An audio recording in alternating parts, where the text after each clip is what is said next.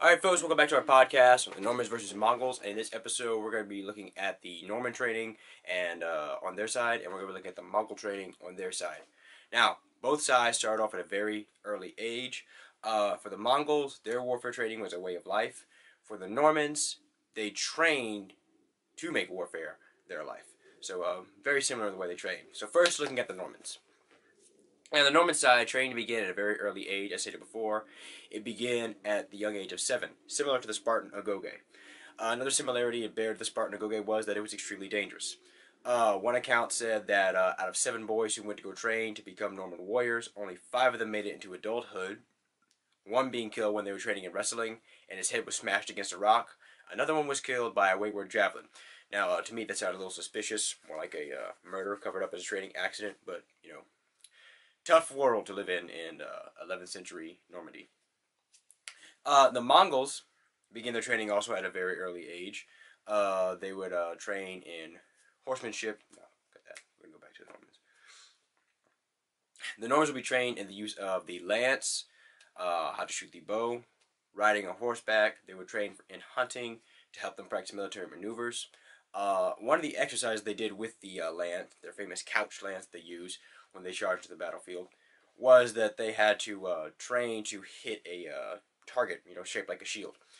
And it was stated that they were so good at this, but that by the time they had completed their training, their trainer could put a penny the size of a dime. They had shilling at that time, the size of a dime on it, anywhere on that board, and they'd be able to pierce it with the tip of their lance. And I find that very believable. I mean, if you've been training to do this since you were 7 years old, by the time you're 22, you're going to be pretty good at it. That's 15 years of hardcore training. The Normans were also separated into units of 50. So one Norman knight, and this is average, of course. Sometimes they could probably only have 30 men. I know that when Robert Guiscard, son of Tancred, one of the ones we're going to be talking a lot about in the future, when he showed up to Normandy, his troop of men was only 30. So, it could vary. It could be 30, it could be 20, it could be 50. But usually the ideal group of men in a unit for a Norman army is 50 men with one commander. Now, separating men into units is very effective as far as communication goes. Because, if you're talking to an army of 2,000 men, it's going to be kind of hard for all 2,000 of them to hear you clearly and to hear your battle plans and hear when to move and when to stay back and when to attack and so on and so on.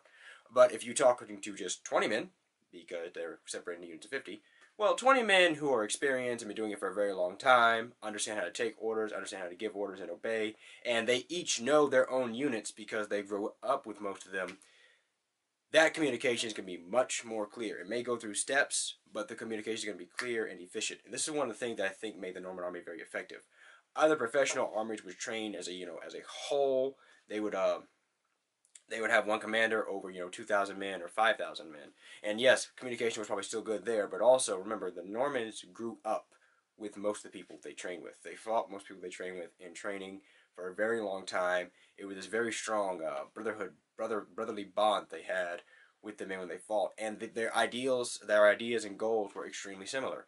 And yes, they fought amongst themselves frequently, but when they fought an enemy, they would wreak havoc and terror upon them. The Byzantine Empire was terrified of the Normans and what they were going to do. The Lombards were terrified of them. Everybody. So they were an effective fighting force. Now, as far as training goes, I wanted to point this out because a lot of people overlook it when they discuss the Normans. Normans could fight on foot. They could fight on foot. They were a very good infantry force. They did train primarily to fight on horseback, but it wasn't like if you got a Norman off his horse, which would not be an easy thing to do. But if you did get him in that position where he wasn't on his horse, it wasn't like he couldn't fight. When William the Conqueror took England, he had large amounts of infantry in his force that were all Normans. They were Normans. So it wasn't like that they had absolutely no experience fighting as foot soldiers. They were very effective infantry, just as effective as they were as cavalry. The other thing Normans would learn for cunning tactics would be patience. They would, most of their commanders would not, even though they were eager for a fight, they wouldn't rush into battle, per se. They would not put themselves in a bad position. They would look at the lay of the land. They would, when they built their fortifications, when they conquered areas, they would pick areas that were natural fortifications themselves. It was like a hill that overlooked a vast plain, or the highest peak of a valley, an area that was far away from rain, so when it rained, it didn't flood the area. All those things were taken into consideration, and they were trained in this, again, from a very young age. Warfare was instilled in them. And as far as training as a unit goes, the tournament was something that the Normans did engage in. And a lot of people often dispute as to whether or not the tournament was effective in making you a good fighter. And I'm going to go, like I often do when I discuss, if you guys have seen my video on the testudo formation that the Vikings didn't know how to make. Didn't know how to make. Um, Common sense would come into play, I'd say yes. Yes, it was also dangerous, like I mentioned before. You could get killed during this training, but that is a part of that's a fear of warfare. Also, seeing your comrades die at a young age, like that boy who died having his head smashed against the rock was probably only 10 or 11 years old at the time. Seeing death like that at a very young age during training, where you're supposed to come away from it alive, it's going to build a different type of resilience in that person. So their mind becomes a very powerful weapon. And this is something that is extremely important to understand when you're in a big war. Discipline is one of the factors that's going to come into play and help you succeed. Now, we're putting the Normans against the Mongols in a potential what-if scenario, and discipline is going to come up. When the Mongols fought people, communication, speed, and discipline were often issues that led to defeats that could have easily been victories. I know when Genghis Khan's sons invaded the Poles actually came very close to defeating that Mongol army. It was easy, but a lack of discipline led to defeat. I believe with the Polish king, he after he defeated a small contingent of the Mongol cavalry, well, not small, but a small compared to the entire size of the Mongol army, he pulled his troops back, and there was a bridge that was there that the Mongols could cross easily. His commanders were like, well, burn the bridge down and post your sentries in case the Mongols come back. And he was like, well, we don't have to worry about that. We just beat them. So he's partying, and the Mongols crept across the bridge just like his men warned, and attacked the camp, which had no sentries, like his men said to post, and wiped them out. So I don't see that happening going against the Normans, especially since we're pitting this family against family. It's the Tancred family against Genghis Khan and his sons. And I don't see that happening because Norman Norman discipline was not only good, it was it was spectacular. Also, like I said, it wasn't like they had this moment where they would say, okay, we won this battle, let's just chill and do nothing.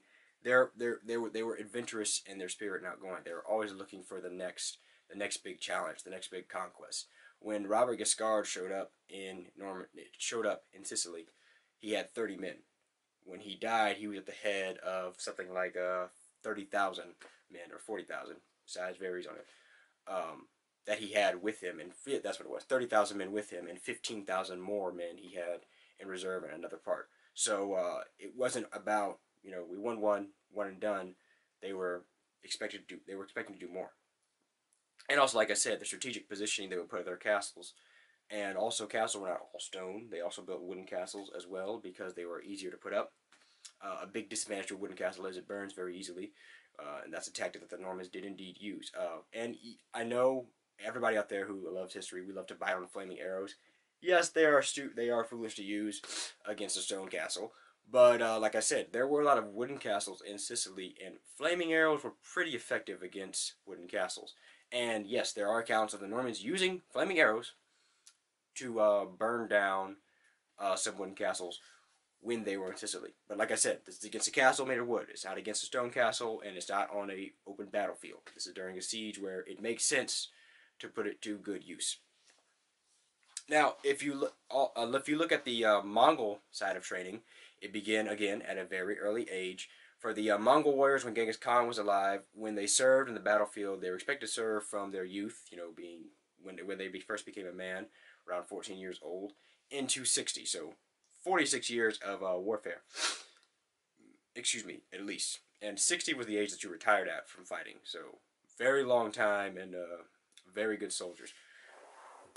Their primary weapon, of course, would be the recurve bow, which is extremely famous. And yes, it is not a long, it's not a straight bow. It is the recurve bow that holds the world's record for the longest bow shot, the longest bow shot. Now, the thing about the Mongols and the Normans, why I find them both very interesting, is the question people often ask is what made them so special? What made the Normans so special in the West when so many other armies were there that had been around longer and bigger and had done great things with similar equipment? And what made the Mongols so special with the recurve bow on their horseback? You know, you had the Huns, you had the Avars, you had the Scythians, you had the Muslim horse warriors, you had the Mamluks. You know, what made the Mongols stand out from all them, and what made the Normans stand out from the armies of the West? And I think a big difference that made them stand out was their attitude towards warfare for both sides. As I stated before, the Normans were eager for battle. They did not show up on a battlefield looking to negotiate most of the time. When they showed up on a battlefield, they showed up to crush the enemy on that field. The Mongols also had a similar attitude. It was conquest. It wasn't invade, threaten, and get something out of it. It was invade, destroy, indoctrinate, take over, take what good things the enemy had, add them to our arsenal of weapons that we already have that are extremely effective, and expand. And this is something that the Mongols did very well, similar to the Romans. When the Romans lost to a certain weapon on the battlefield or a certain tactic, they would take it, examine it, use it to their advantage the next time they fought their enemy. When the Mongols defeated somebody who used a good tactic against them or a good weapon, they would take it, examine it, and use it again against their enemy. So this is again looking at the attitude. I know I said we're going to talk about training here, but this is part of it also because this is what's being indoctrinated into you as you fight and as you go throughout your life. You know, it's not just the leaders who are having these thoughts when they go into the battlefield. The soldier himself has his own ideas and his own ideals when he goes out there. So it's the like I said, it's the attitude that both sides had was for conquest and expansion. It wasn't. It was very different from the way others looked at it. Also, the way they fought, and the speed with which the Mongols moved. Now, also one thing I wanted to point out was that the Mongol horses were actually small and sturdy little animals. They would take 5 horses to a man, which is how they were able to move with extremely fast speed. And throughout this podcast, we're going to discuss armor because armor is going to change. It is going to evolve. From Genghis Khan's time, obviously, it was not the most expensive armor because when he first had his own small band of warriors that gathered around him, he couldn't afford the armor that he had when he died in vast amounts anyway because he wasn't the great Khan yet. So weapons are going to change from the leather lamellar with the silk shirts underneath it to steel lamellar, and it's going to go from beyond just a breastplate and cuirass extending down to the thighs, so on and so on, as it goes through each Mongol warlord within the time frame that we're discussing for this what-if scenario. So hunting is where you would build your maneuvering with one another for the Mongols. You learn to move when you chase your hunt and your prey, and this is the kind of training you're going to be getting. You're using the same bow you're using to hunt your animals you're going to use for warfare. So it was a very easy transition from everyday life to fighting for the nomadic warrior of the steppe because all he was doing was changing the target, really. He'd hunt with his bow every day of his life. Well, now I'm hunting on the battlefield. The only difference is I'm shooting at a man who's my enemy instead of a deer or a rabbit or a fox or whatever I'm hunting. And they also trained to use the lance as well and the sword. Now, in the early days of Genghis Khan's time, when he's still Temujin before he's Genghis Khan, the great Khan, not all of the soldiers would be adapt at using the sword and the lance as much because again these things were still expensive. It costs money to make a sword, it costs money to make a spear. So, and the bow was something that they made by hand themselves, and the materials to get a bow are actually easier to acquire than the materials to make a sword, as well as the process. You need the bellows, you need the fire pit, you need the forge, you need to know how to temper, and so on and so on. There's a lot of things that go into it, and that's logistics, and that's going to come up later on again. But your lasso or your staff with a rope on the end of it, a weapon the Mongols did use to capture enemies alive. a non-lethal weapon, basically your ancient taser. um, something that Mongols, like I said, something that Mongols could use to capture an enemy alive. Was also those tools will be much more common when Temujin is Temujin at the time. The sword and the lance, those weapons, less so common among the more so common soldier. Sorry, I said that twice. Less common among the common soldier. So the difference in training would be actually very little if you think about it. The Normans would hunt to help them maneuver. The Mongols would hunt, and this would also help them train their maneuvers as units. They both sides did indeed wrestle. Both sides wrestled. The thing that was much more common for the Normans was, for the Mongols, where they trusted the bow to pick their enemy off. They wanted to rush by him, hit him with the arrow, wheel out, and come back again. The idea was to win using your primary weapon, which was the bow.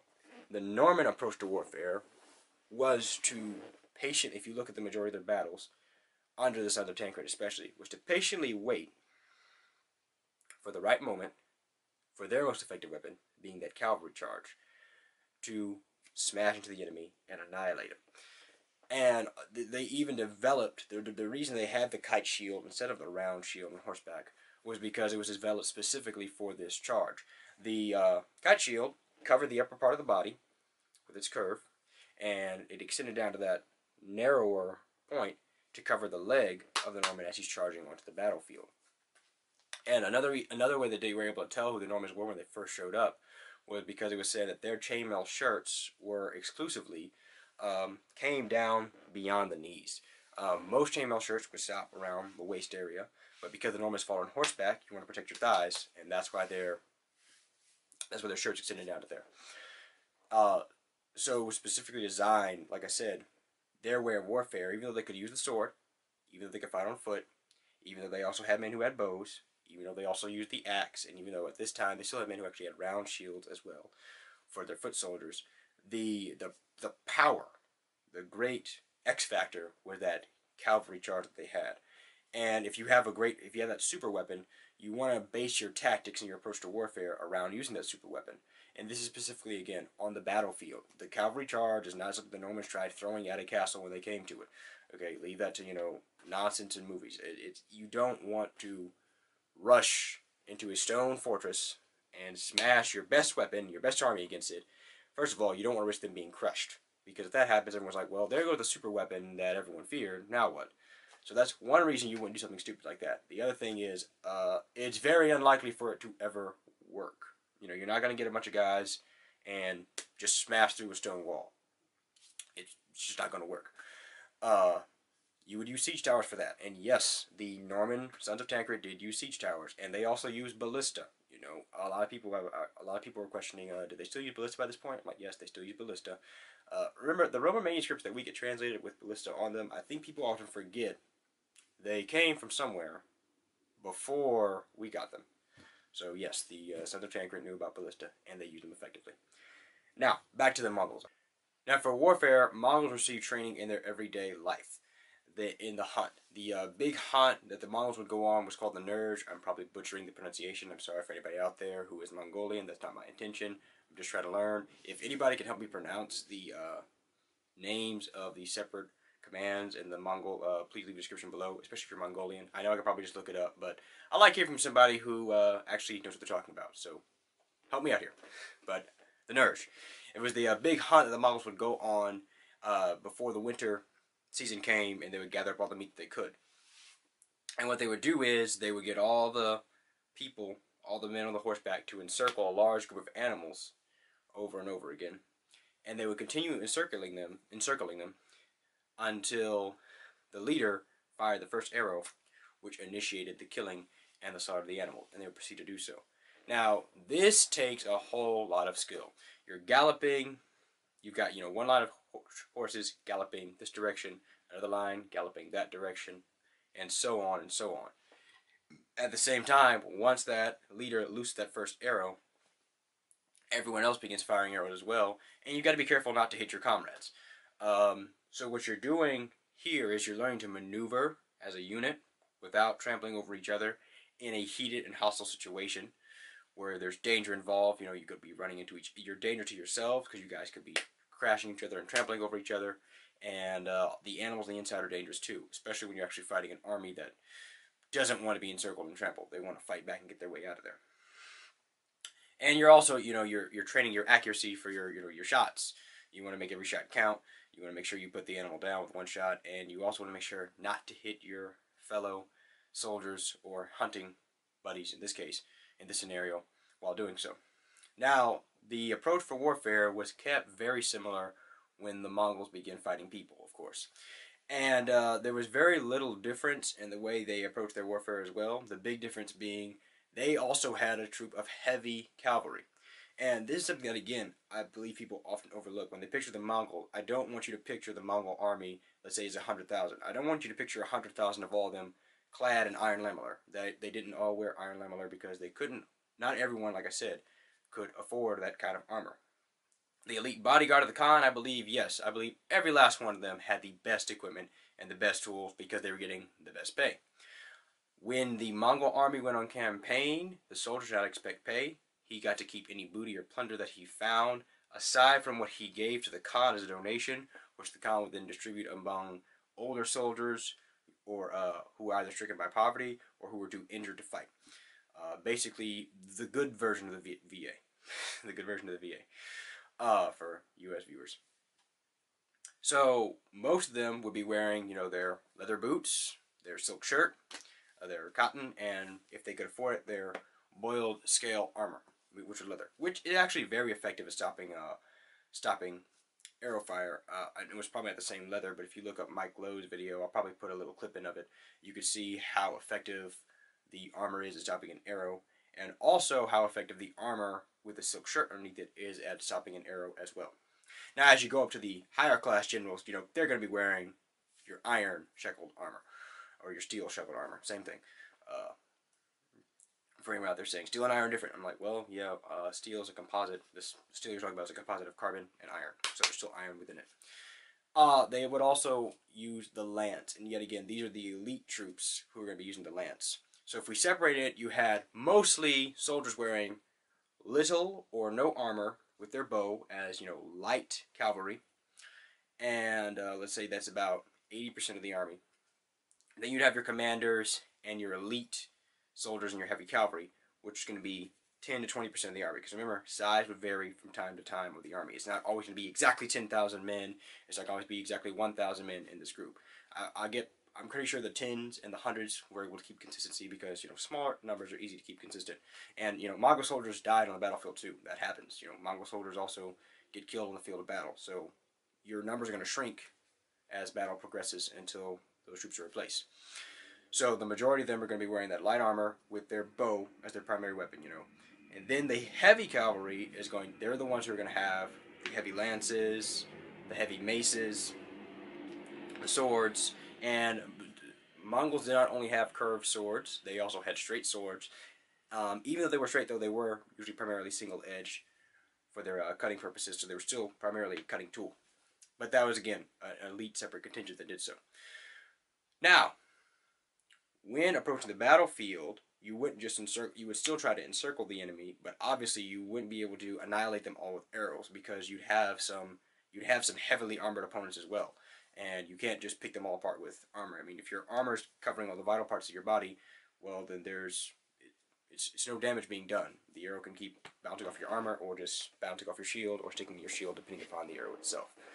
So the idea would be to sweep down on the enemy, and remember, these are separated into units of tens, hundreds, and thousands. So each of these guys had this man they grew up with for their entire life. Like I said, they've been doing this since they were like 4 years old. If you're 34, you're on the battlefield, that's 30 years of experience, and 30 hunts at least that you either saw or you took part in. So you're very disciplined in what you're doing. So this is easy for you. This is, again, what made the Mongols extremely effective, their approach to warfare. It wasn't like it was a job, like a soldier who's getting paid a specific amount to do something. It's his everyday life. The only difference is instead of hunting an animal, he's hunting a man on the battlefield. So they'd swing out against their enemy in these circles, pelting them with arrows, much like the Scythians and the Parthians did to Crassus and his men. And when the enemy was worn down enough, then the heavy cavalry could come in and crush them while those archers continued to encircle and rain an endless barrage of arrows down on their enemy. So, the training was pretty simple from a Mongol perspective. It's everyday life. What they did every day was part of their training. And the only difference is now we're fighting an enemy. Now, I also want to point out, though, a weakness to the Mongols that a lot of people overlook was the amount of grasslands needed, because as the Mongols move, their horses need food to survive.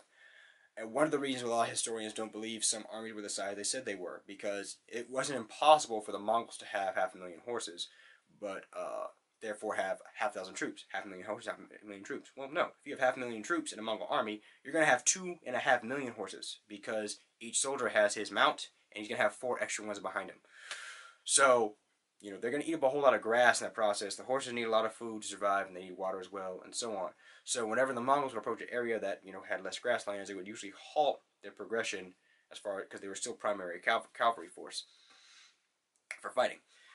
And that's pretty much it for how the Mongols were trained. It was just basically everyday life. The hunt being one of the best situations with which they were able to train. And like I said, the only big difference between that and the battlefield would be that heavy cavalry contingent of troops you'd have to smash and crush what was left of an enemy you had just sworn down.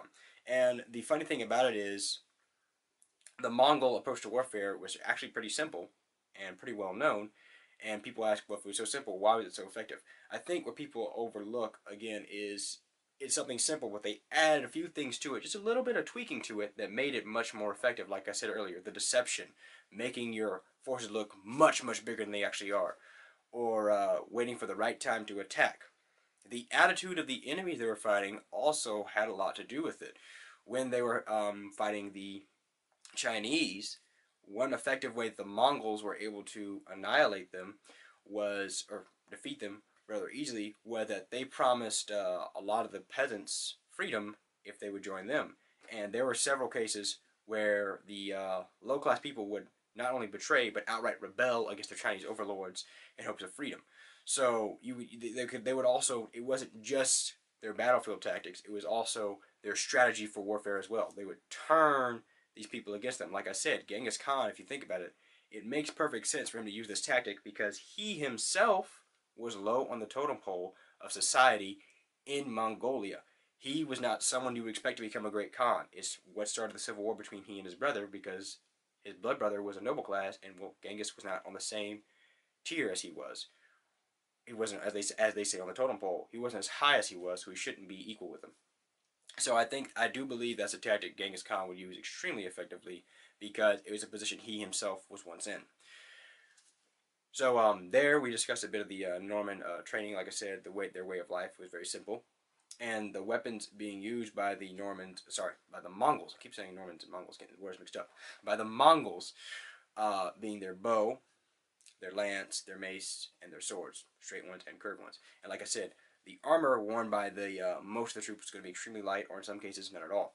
The lasso is a weapon also used by the Mongol, and I know that's a bit of a controversial one, but I'm going to, debunk what a lot of people complain about that in another video later. So stay tuned and look forward for that one. Thank you all for joining me. If you like the video, give it a like, share, make sure you subscribe so you can see part 4 when it releases. If you have any other comments, any other questions, anything else you want me to cover or discuss, any other what-if scenarios where verses come up between 2 great warrior clans or 2 great warriors that lived around the same time that didn't fight each other, please leave those questions in the comment section below. I'd be glad to learn about all of them and cover them. If you think I missed anything in the video, you think I overlooked anything, you think I talked too fast, any advice you can give me, I'm willing to take it, and I'm willing to learn from it. Thank you all for watching the video. Have an excellent day.